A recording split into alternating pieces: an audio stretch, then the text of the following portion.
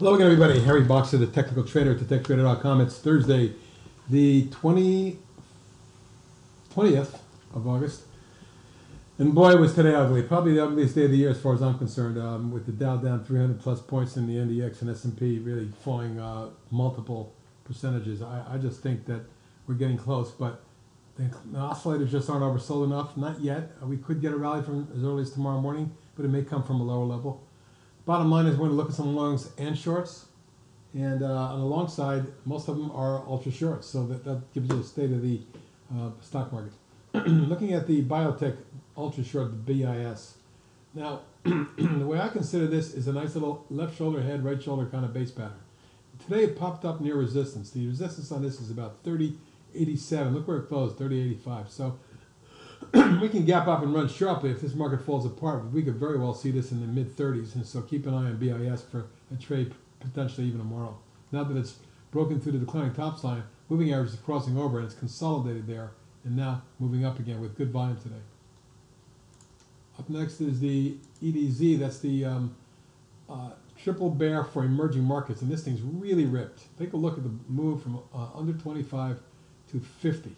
I mean, we doubled. So I'm not advocating buying this, especially at these lofty levels, because when you spike up like that, you often get the sharp pullback here and here, here and here. So I would think that this is also telling me that the short-term trend for small cap and emerging markets, we'll get to the rest in a minute, are in spike up mode and maybe nearing a bottom of those markets and a top in the ultra shorts. Now there are some stocks that did okay. Let's take a look at EFOI. This was actually up a fraction, 40 cents on a really, really bad day. And when you see a stock doing that, always watch relative strength in a bad market, because usually the stocks that perform the best in the down market are the ones that really go when the market turns around. Lots of volume and technical surging in here, and although there is some support, and I'd probably want you to stop at under 15 thereabout, I would have to say that we could see the stock in the mid-20s if the market does get any kind of rally. Keep an eye on it. KEYS, that's the spinoff from Hewlett Packard. Spectacular, explosive move on blowout earnings today. Big gap.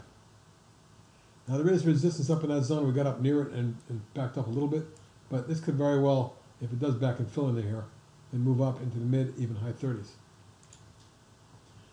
Really nice news on Lilly today, drug-wise, and the stock popped out of a wedge and held for most of the day, closing up 356 or 4.25% in this market with almost 11 million traded. Now there is a double top up near 90 that we need to be aware of, but the targets are 93 and 96.5 going forward. Now the SPXU. As you know, we had a nice trade on it today, intraday. What I want to point out here is that another base is formed in this one. After a big drop, you can see how the stock is based out in the low to mid 30s. Now, the last 2 days it popped on volume. We have resistance to watch carefully around 36, and today's high at 35.82 and close at 35.78 up 212, but after hours even higher. It tells me there's a possibility that if the market does get an additional downside tomorrow, maybe Monday, we could see that a cascading type waterfall. This could get up to 37.5 and even as high as 41, 42. Keep an eye on it. And now the Russell 2000 breaking out of the base as well after a long downtrend, reversing. And today was a breakout day, spiking 213 or 7.5% on 1.1 million, which isn't a huge volume, but this one looks like if it does continue and we get a really nasty market, my target's all the way up here near 35. So we may see a spike up in this one as well. Moving on to TZA, which is the small cap triple bear, really broke out as well, indicating perhaps if we do get any follow through forward, we can get a spike down in the market and a spike up in this index. The small caps could suffer over the next day or two. We'll just have to see how it goes. In the meantime, keep an eye on resistance at today's high around 11.5. UVXY, another good day there as it spiked up 456 to 31.36 and traded as high as 33 in the aftermarket, all the way up in that area, right near resistance. And that's going to be a tough area to get through. But if it doesn't get through there, we can see a pullback. We saw that spike here that didn't work. If it does get through there, minimum target is 36, and then maybe if it fills the gap, upwards of 39. Lastly is the Chinese ETF, the Yang. It's had a big move. from the 50 range to 110. That's more than 100%. So I'm not adverse to being careful with this one, to say the least. But you can see there's a lot of room to run, even as high as 150 on this stock, if we get a complete blowout of the Chinese markets. Keep an eye on this one. The resistance right now is about 115, 15 and a half in that area. Moving over to the box of shorts. Cabela's. Well, I keep telling you that these educational stocks look terrible, but this, I'm sorry, that's not an educational stock. I was thinking of a different one. CAB is retail, but this has been in the downtrend for a while. And actually, it's retail and sporting goods. The stock popped down, broke down here. That was a big breakdown. A 1, 2, 3, 4, 5-way move back to resistance, then the rollover. What's forming now? Well, it appears to be another bear flag. See it? If I'm looking at this now as a target, 39 is my next target. It's about 5 points lower. Caterpillar tractor. Take a look at the massive top that formed on this one.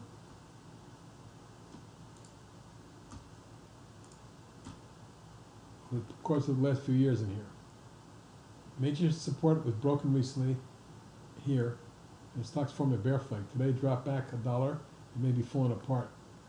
But the angle of descent on this one wouldn't shock me to see this move down below 70 quickly. CEB, we have a box of swing short on this one. After a spike down and a rising bear flag, we broke down today, dropping $1.80 or 2.3%. But I think there's more in store. If the market gets really nasty here, we could see this dropping below 70, even as low as 67.5. CNPR is a box of short as well. The top is broken. The bear wedge is there. We dropped back 304 today, or 4.3%. I'm looking for a test of 63, and it dropped to 56. Criteo is another box of short. Came down, bounced, formed a big wedge, and broke down today, dropping 367 or 7.75%. Look where it is, right on support. We break here, we're looking at 37.8. Constant Contact. Well, I'm a little surprised because I know that we do a lot of business with this company, and I heard they're doing great, but it doesn't matter if they're doing great. There is your head and shoulder top. There's a bear wedge, a breakdown, another bear flag, a big one, and now another bear wedge. I could see 22 and even 18.5 coming up. Data, that's Tableau software. Broke the major trend here. Snap back to resistance. It's forming a big wedge. The targets are 87 and 77 going forward. Careful. MNK. Well, the big breakdown from the massive top formation here formed the bear wedge. We put a swing short on it, and look at that falling away. Targeting 83, thereabout. Qualis, QLYS. Broke this little wedge in here after trying to hold for about a week. Not that little wedge. And that broke down today too. I think this one's headed to 27. Skyworks, left shoulder, head, right shoulder, down sloping neckline. Breakdown, snap back a few times, couldn't get through resistance, roll over Beethoven. Looking for 79 short term, maybe even 73.4. URI sees a box of short from way back, continues to look ugly, right on a massive neckline of a major topping formation with a target of 41. And lastly is United Rentals, one I gave you back here in June when it was trading in the 90s. Here it is in the 60s. And another bear wedge. That's the way it is tonight, and that's not a pretty picture, folks. Hang in there. I'll help you as much as I can. Feel free to ask me questions whenever you have a problem. HB out.